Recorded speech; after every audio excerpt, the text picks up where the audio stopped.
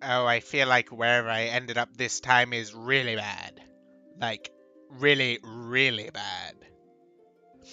Join me today as I show you how I built Skull Mountain, some more usable terrain for my Kill Team game board.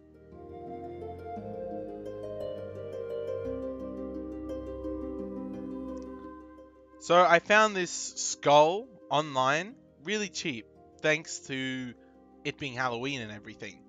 So I just start out by cutting off some of the mold lines, and then I'm going to sand it down so it takes paint a little bit better.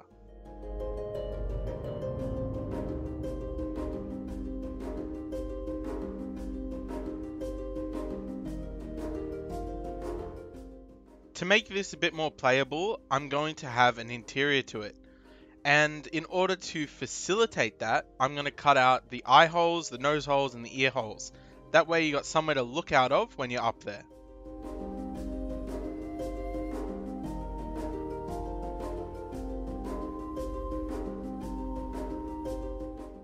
Because I was using a Stanley knife to do this, the cuts are pretty rough.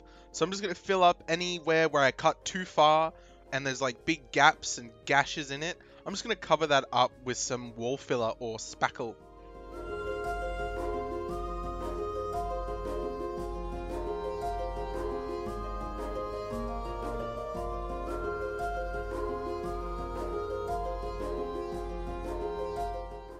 For the mountain part, I want to give it a really cool silhouette, like it has some horns or a crown growing out behind it, made of stone.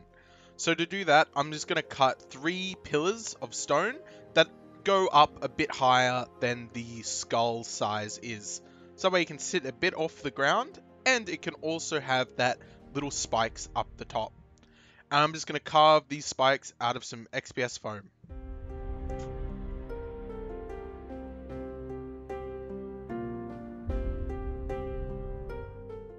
And I'm going to use the handy rock I found just to press in some texture into the foam. And you can see in one area it'll be really smooth and have a bunch of like potholes in it because it's very porous. And then once you press that texture in, it gets a really nice rock look.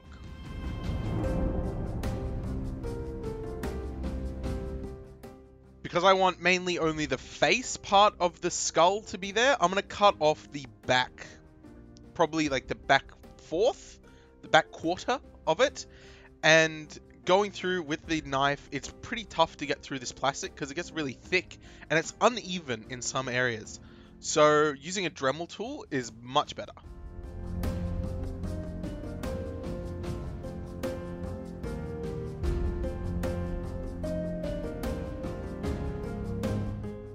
Once the back of the skull is cut out, I get some Sculptamold, homemade Sculptamold, which is using plaster and some torn up tissue paper.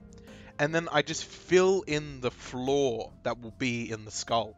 That way we have a bit more of a flat area, and it's a bit higher up so you can see through the eye holes.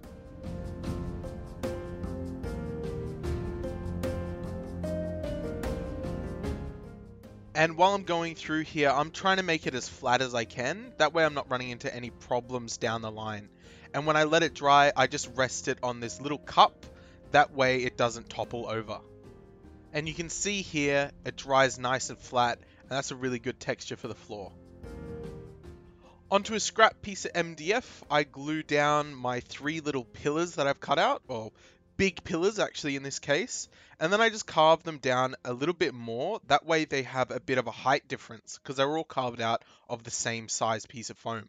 And I realized when I put them there, they don't look good all being the same height. So I just carved them down and gave them a bit more shape, and then retextured them with the stone.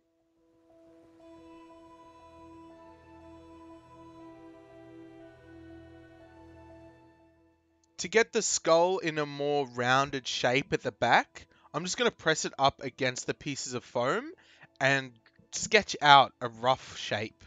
I'm also going to cut out some of the metal pieces that were holding the jaw to the skull.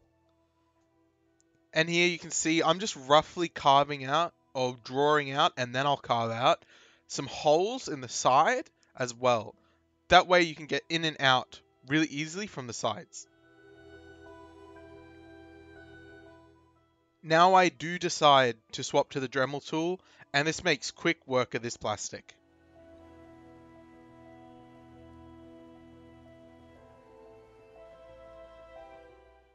Because I cut around the top half of the skull and not the bottom part, that means there's still a little bit of lip. You can kind of see it there where the plaster's sitting. So I mark out that lip on the foam and I'm just going to carve a little groove in. That way I can fit the skull piece directly inside the stones. And that's going to give it a much stronger joint, especially since it's only being held up by these 3 pieces of foam. And some plaster.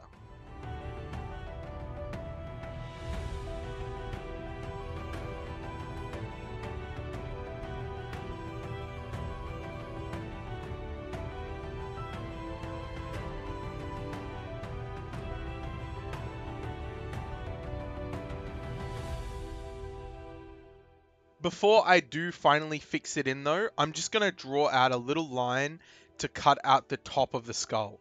And this, it does make it look more like a toy and less like a display piece, but it is quintessential for getting access into the skull and actually having it have a bit of a playable area. And you can see there I've drawn 2 circles on either side pretty roughly, and then I'm going to cut those out and that'll be the little entry and exit way.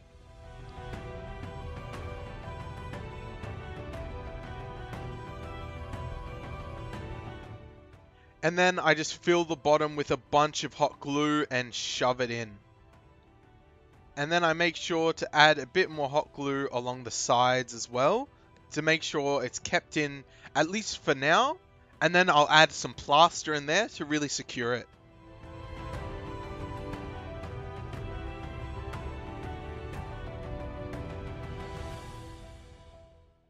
And again, this is the same Sculptamold mix, and I'm adding it like everywhere inside of the skull.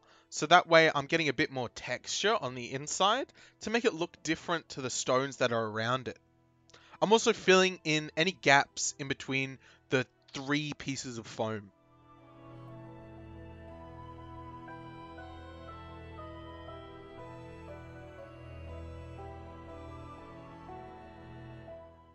Once that is done, I'm just going to trim down the top piece of the skull, make sure it fits really well, and then I'm going to sand down the connecting joint areas.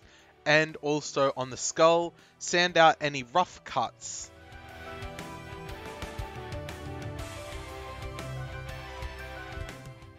Then I'm just going to grab a whole bunch of off-cut pieces of foam. You can see them all lining up there.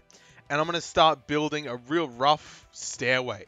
I want this to look like something kind of semi-magical, kind of like built up just by a bunch of scrap pieces to get up into the skull. I really want it to be able to be anything, like some sort of cult area or just a spooky skull place. I don't know. It's a mountain with a skull in it. It's pretty spooky.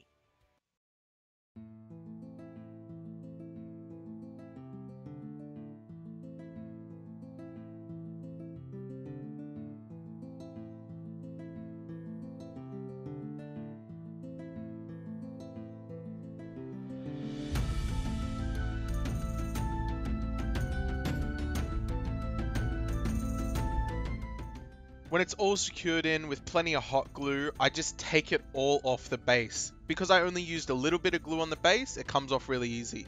I'll then just beat it up with a rock to texture it up.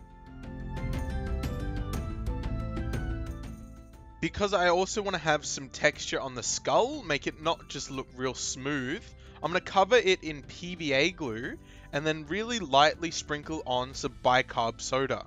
This gives a really nice, stony, sort of rough texture.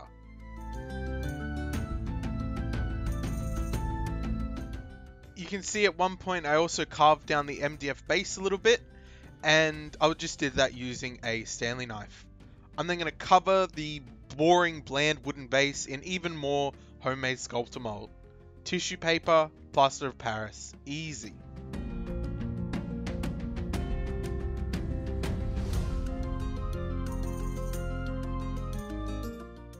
I also fill any holes with some plaster of Paris, as well as going over it with some spackle as well. And this is really going to hide the seam marks between the foams and make them look like they're coming out of one piece. Once this is all dried up, you can hit it with some aluminium foil as well just to restore some of that rough, rocky texture.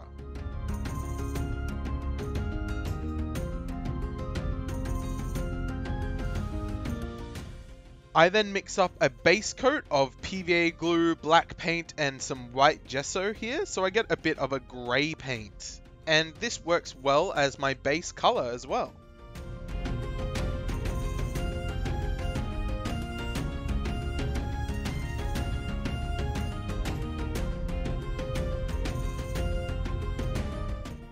Once the dark grey base coat is done, I give it a light spray of a light grey spray paint, and then I start covering it in some watered down colours.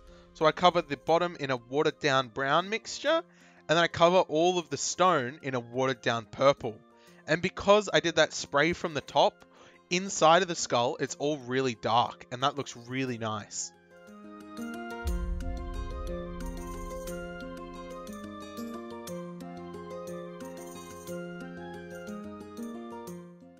It's now pretty late and all the light is leaving me, but I quickly give it all a dry brush of a light grey to kind of tone down that dark purple wash.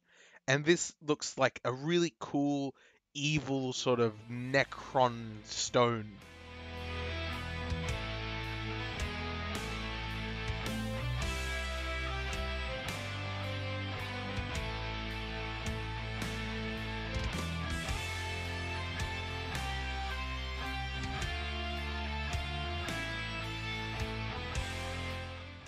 I really focus on highlighting the face, because that's where all the cool shapes are, and that's where your eye is going to be drawn. Once the sun is out, I then start flocking it up. I grab some of the chamomile tea and some green tea, and cover the ground in that. And then I mix up some moss of a dark green and PVA glue, and I stipple that around in the darker areas, especially underneath and inside of the skull. I think that looks really cool.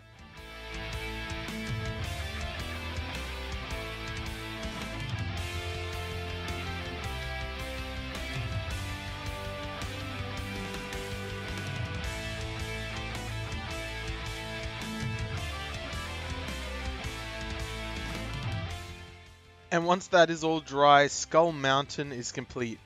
You can lift it up from this little hole that I left in the back, and the inside looks really cool. Really happy with that purple and green look. I also added this little rope so you can slide out the side of the hole, but I didn't catch that on camera. It's just a popsicle stick with some rope in it. And I'm really happy with how this turned out. Thanks for watching, and I'll see you next week with something different.